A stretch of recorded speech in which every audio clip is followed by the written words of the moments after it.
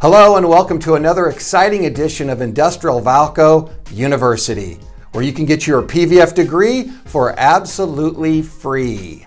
Today we're going to be talking more about weld fittings, and in particular we're going to be talking about these guys right here, nipples and couplings. We hope you learn three main things today.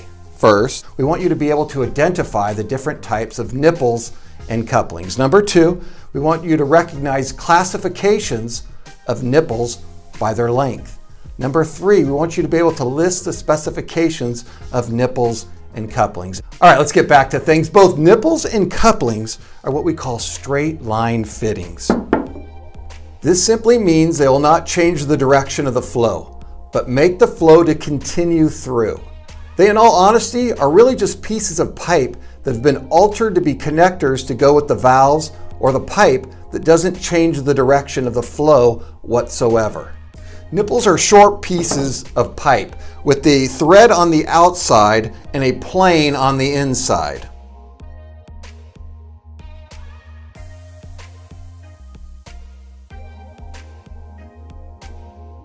In the industrial world, nipples are commonly done in a standard weight black steel, but they can also be done in a galvanized. They also come in extra heavy steel, brass, and stainless steel. The classification of a nipple is done by three things. Number one, the size of the pipe. Number two, the length of the pipe. And number three, the material. And it's done in that order again, size, length, and material. Okay, now my favorite part of every episode. Did you know? Industrial Valco University presents Did You Know? Did you know that nipples come in three main sizes? The closed nipple, the short nipple, and the ever popular long nipple. The closed nipple, you can tell here that the threads meet in the middle. Has no unthreaded area, and when screwed tightly between two female fittings, leaves hardly any of the nipple exposed.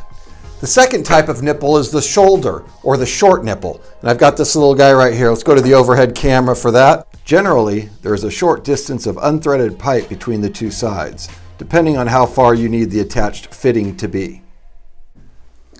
And of course, the third type of nipple is the long nipple. Long nipples, as you would guess, have the most amount of unthreaded area between the two ends. This length varies according to your customer's need and will always be longer than the diameter of the nipple.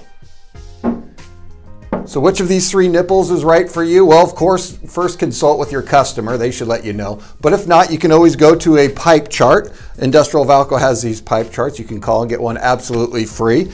But if not, you could go to the web also, and there you should be able to find the pipe chart that you need.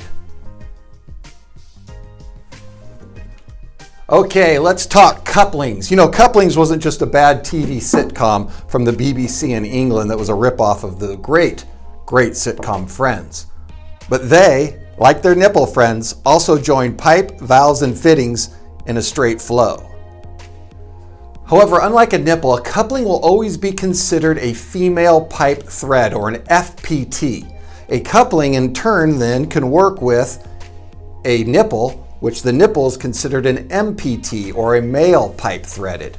Couplings can join two pipes of different sizes. This would not be a normal application, but for demonstration purposes, the example here shows the coupling can handle the 2-inch pipe nipple on one side and the 1-inch side of the swedge nipple on the other side.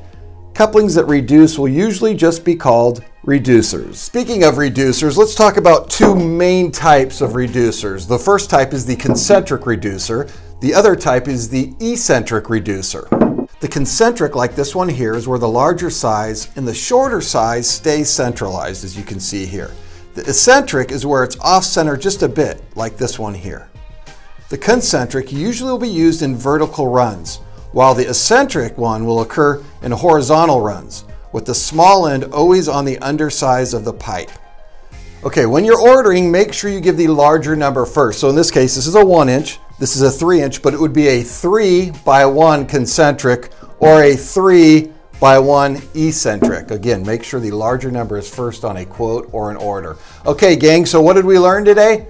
Let's review. Hopefully you're able to identify the different types of nipples and couplings. recognize the classifications of nipples by their length, list the specifications of nipples and couplings, and as you can see here with these swedge nipples, we learned that the concentric will be used for straight line vertical runs, while the eccentric will be off-center and usually found in horizontal runs.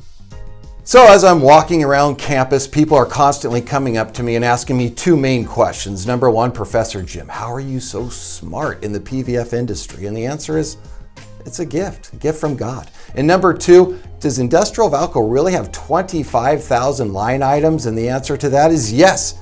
Yes, they do. And they can get it to you with speedability, which is in stock, air-free pickup or delivery in 2 hours or less. Well, I hope you had fun learning today. I sure did. Have a great day.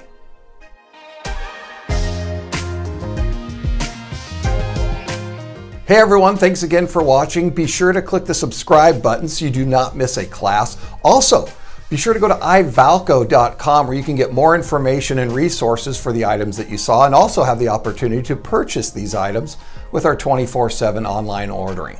Also, be sure to visit our partners at the American Supply Association or ASA.net for additional training and courses that are tailored for all areas of the supply chain management.